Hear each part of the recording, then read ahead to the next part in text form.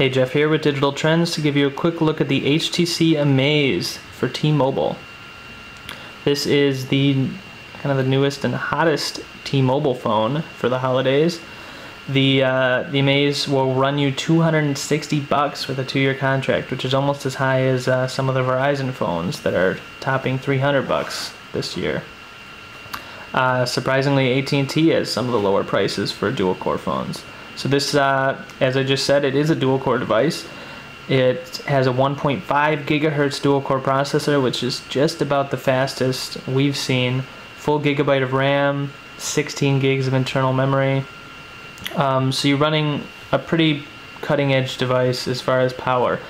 It runs HTC Sense 3.0, which is a little bit old, but not too bad, and runs on Android 2.3, which is about to be replaced, but is currently the newest version of Android. HTC says that this will get Android 4.0 ice cream sandwich pretty quickly before too long in 2012.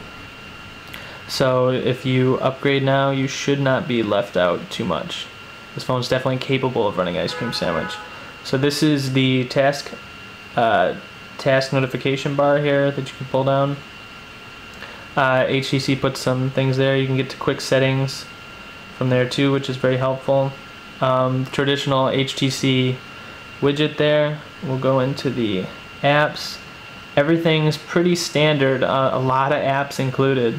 I haven't downloaded a whole lot on here. It's mostly default apps, and a lot of them cannot be removed, unfortunately. But there are some useful ones. Never hurts to have a good flashlight app. As you can see, that turns on the flash there. And speaking of the flash, well, first let's take a look at the overall construction.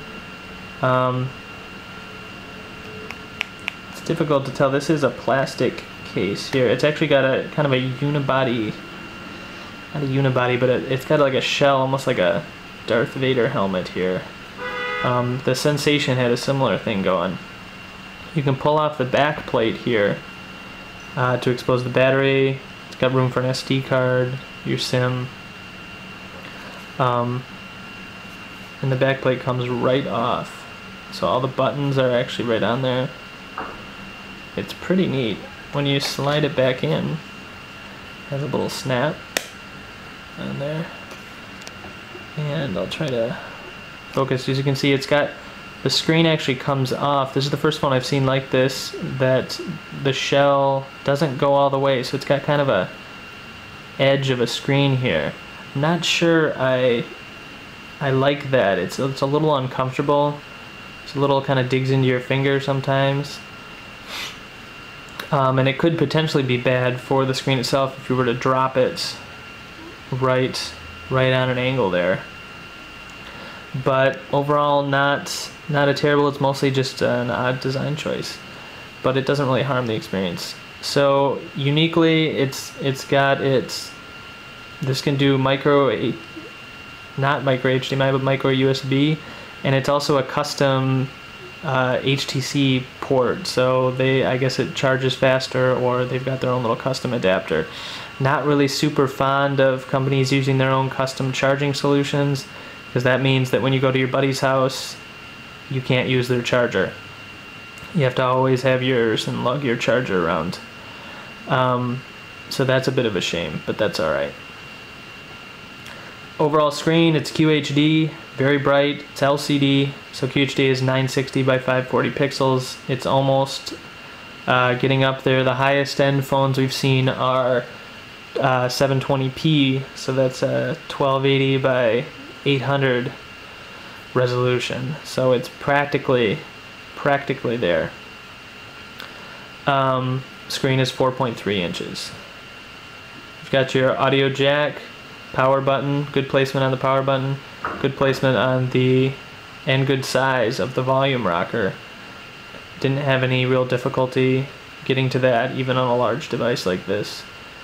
And this is unique to the Amaze, is it's not only does it have a camera button, it also has a video recording button.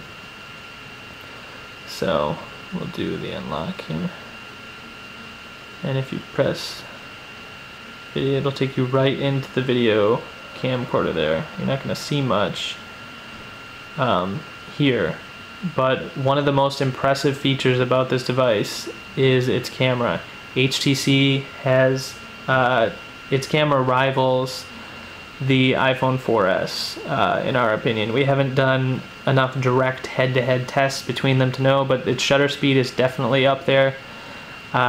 Its focusing speed is really good, and the overall picture quality, how it does in low light and all that, is awesome. It's good. It can do 1080p video, so this is one of the better phones to get if you want a decent camera in your device as well. Other than that, it's like an 8 megapixel rear camera. It's got a front-facing camera too. This will give you a good look at HTC's on-screen keyboard there. Let's see if we can. Not as good as Windows Phone, maybe not quite as good as the iPhone, but good for Android. Not a terrible keyboard.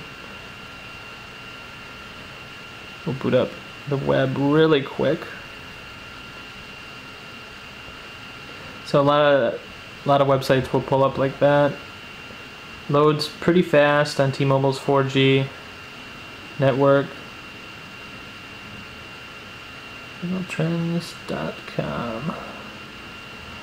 There we go. So we've noticed kind of erratic speeds though. Sometimes it'll go fast, and then sometimes T-Mobile's network will just, we don't know where it goes as far as 4G speeds. So this has loaded us in this kind of lower setting, but it does load the images pretty fast. So overall, that is a quick look at the HTC Amaze 4G.